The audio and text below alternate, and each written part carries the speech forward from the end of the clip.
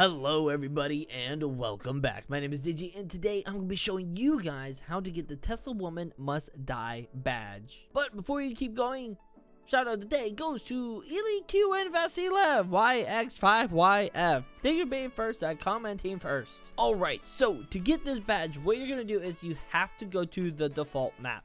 You must. There's no questions, if, ands, or buts.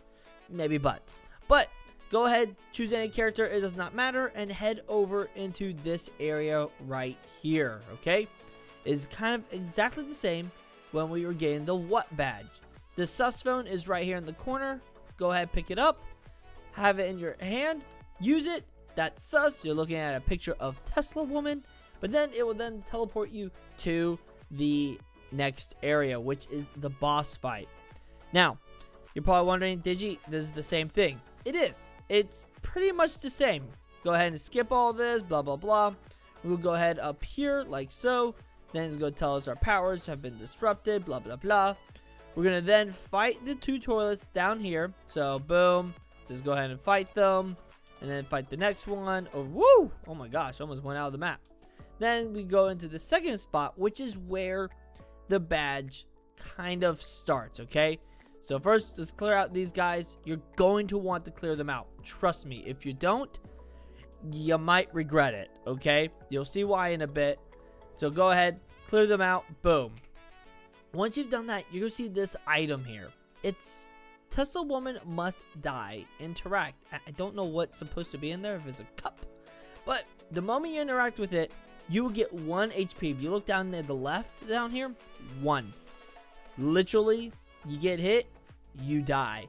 Now, before I go into the fight, let me go ahead and show you guys some of the screenshots of and tips on how to fight him. So when you see this pop up, this whitish aura, ring, halo, and it's quick, it's sort of like a little boop, that means he is able to be, I guess, attacked, parried, either one. You can attack him when he's like this, but then you can parry, which is either using your melee attack or your stun gun or your Q ability if you're on keyboard. That's your long range attack. That means you can then parry him. The next one, this right here, when he's glowing like this, like a mist red, that means he can now parry or counter your attack. So if you use any melee or long range attacks, he will block it. It does not matter how fast or how crazy you do it, he will block it. Then, when you see this reddish ring right here, not the target one, that's your long range attack on him. But the ring around it, the circular one, that means he's about to attack. That doesn't necessarily mean you can counter it, alright?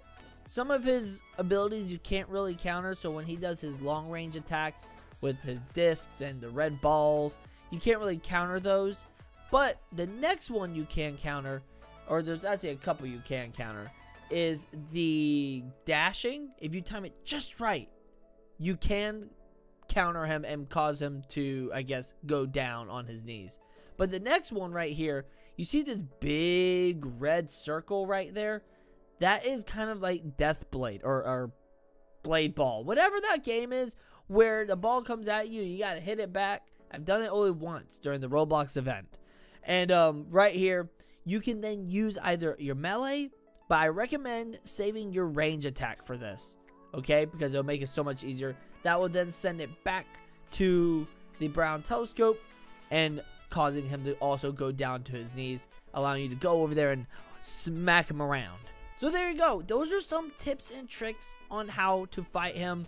And pretty much is always the same rotation. Now, I'm going to go ahead and give it a try for you guys here. I already have the badge, but let's see if I can recreate it. So right there, boom. We'll get out my scythe. So you got the white.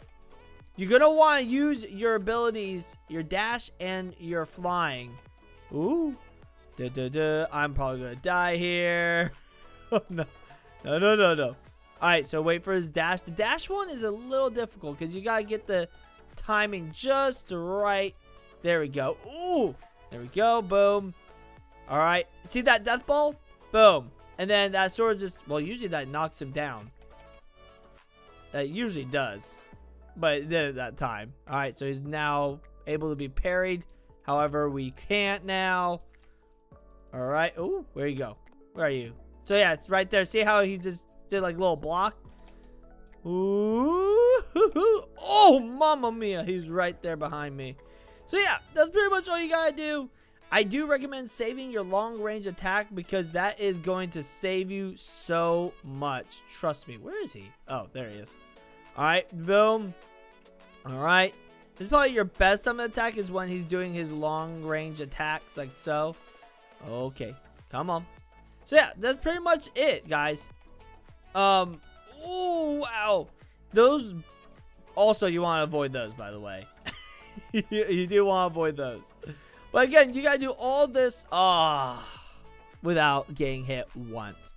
It's hard, but like before, you can click retry and it will send you back to the beginning where you then gotta fight the boxes, and you have to re-interact with that item every time. So remember to interact with that item before you go and fight the boss. If not, then you know you won't get the badge. But if you did, then congratulations! Now you get an item which will then allow you to enrage Brown Telescope. Let's go ahead and check it out. Alright, so you got the badge, but you still need money in order to get the Brown Telescope or enhanced Brown Telescope. You still have to have the points required, which is 10,000 BP. Pretty big BP.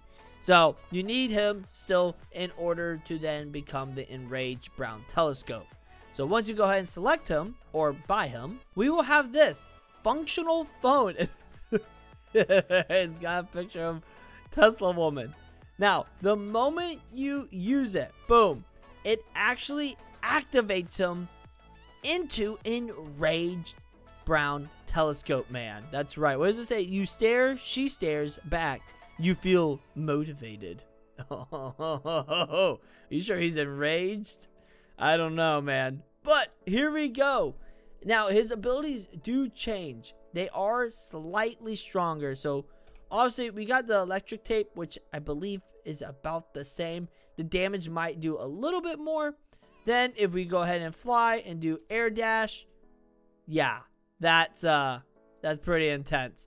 Then we got Q, which is the double tape grenades. Yeah, classic. And then we do Q again while flying. There's a little explosion behind us. And then we have the debuff. If we press G. Oh, nope, I clicked F. My bad. Wrong button. If I press G, that's the debuff. And then if I fly, it's the distortion wave. I did just...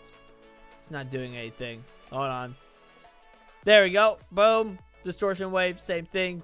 This is where it gets interesting. Ultra Slash.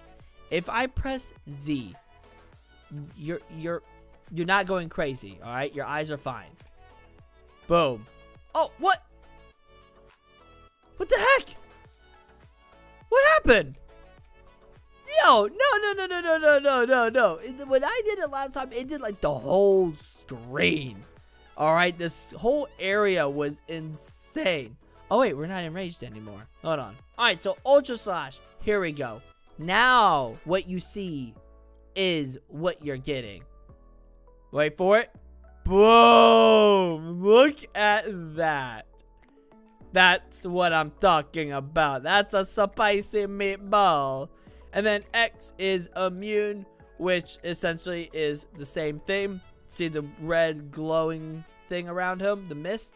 That is the same thing as the counter attack. So any toilets or boxes that attack me, it will counter them. And, you know, that's pretty much self-explanatory. But other than that, that is all for today, folks. If you enjoyed, then go ahead, leave a like, subscribe down below, and join the badge hunting squad today. Use star code Digi whenever you buy Robux or Premium. And as always, stay awesome, stay cool, and good luck badge hunting. Bye-bye.